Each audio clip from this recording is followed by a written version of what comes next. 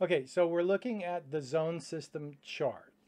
And what's important about this to understand, there's a number of things, but let's stare at this for a while and understand what's going on here, because this really is the key to getting your head wrapped around exposure, all right? So now we're talking in terms of black and white here, but it also applies to color, but let's do black and white first. If you understand black and white, you can apply it to color.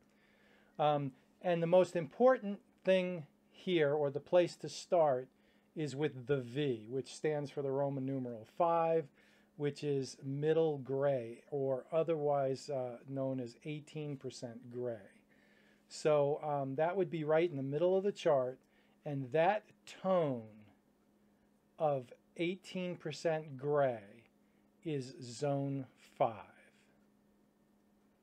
Okay? And now,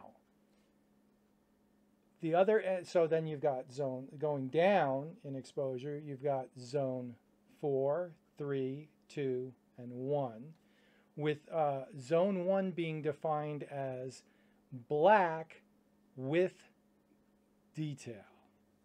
Zone 0 is black, no detail.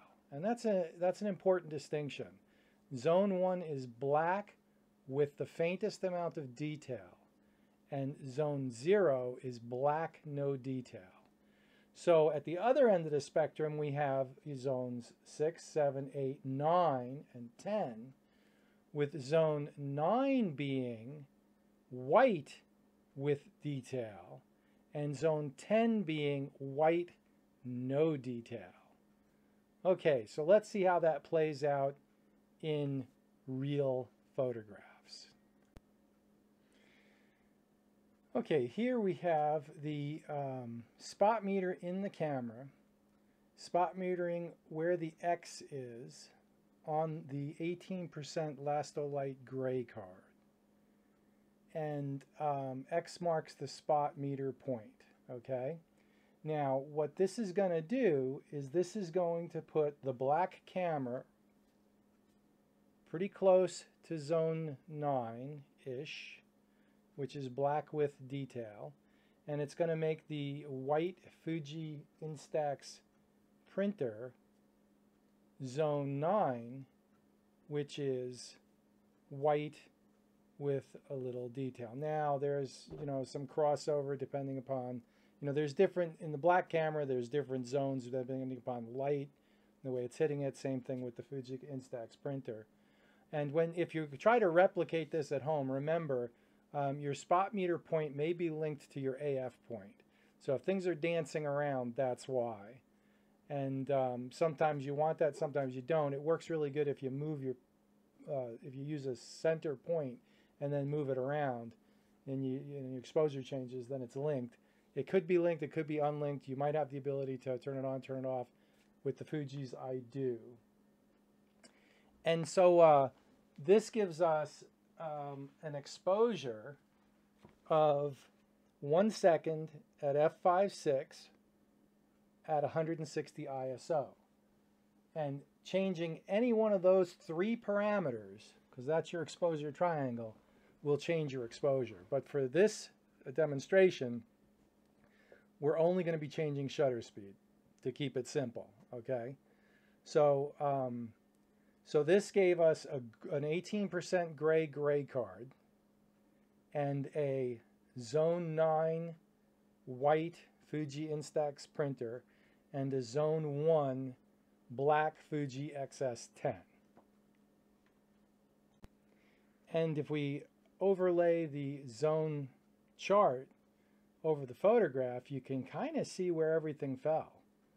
And that's kind of interesting. I mean, the gray card is in the back, the Lastolite gray card is zone 5. The white Fuji printer is zone 9. And the black Fuji XS10 is zone 1-ish. So that just goes to show you that your meter is calibrated to give you 18% gray. And what I mean by that is if you point your spot meter at a 18% gray card black is going to fall on zone 9 and white is going to fall on zone, I'm sorry, black is going to fall on zone 1 and white is going to fall on zone 9. And there is a direct example of that. So let's experiment a little bit. So we take our spot meter and we place the X on the darkest part of our black XS10. And interestingly, it gives us an exposure of 10 seconds. So it increased the exposure by 3.5 stops. So we took a black camera and we metered for it, and our meter wants to turn that black camera 18% gray. So if we look at our zone chart, our black camera, so the meter gave us 3.5 stops. So that means that where we metered was actually halfway between zone 1 and zone 2 in terms of darkness.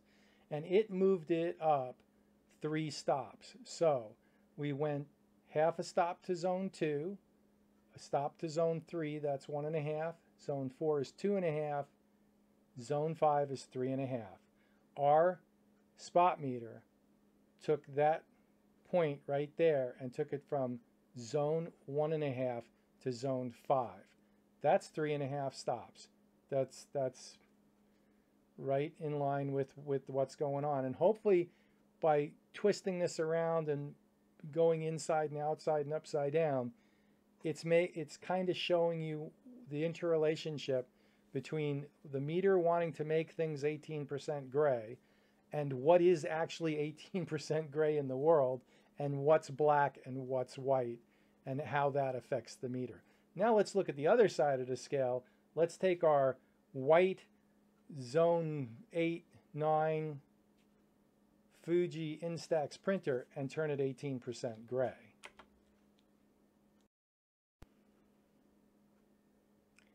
Okay, so here we metered for that corner where the X is on the Fuji Instax printer.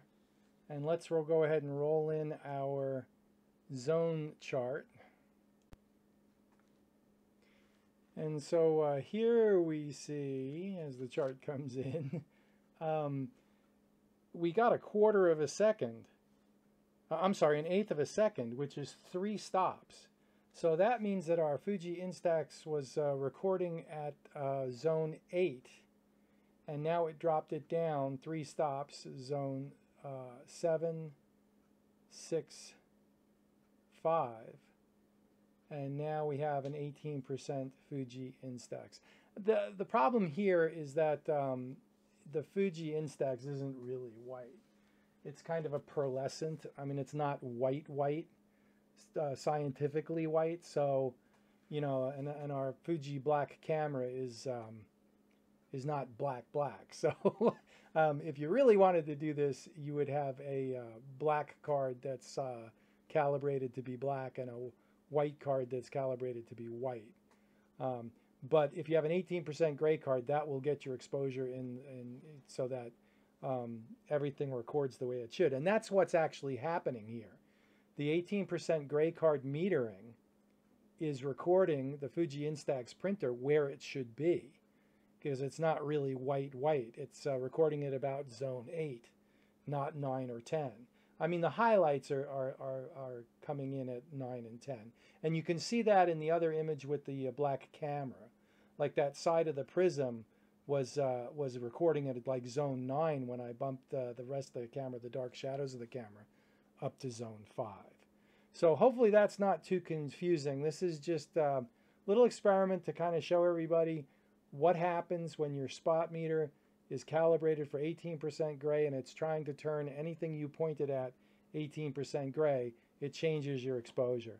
And the other side of this coin also is that if you understand it this way, then just invert it.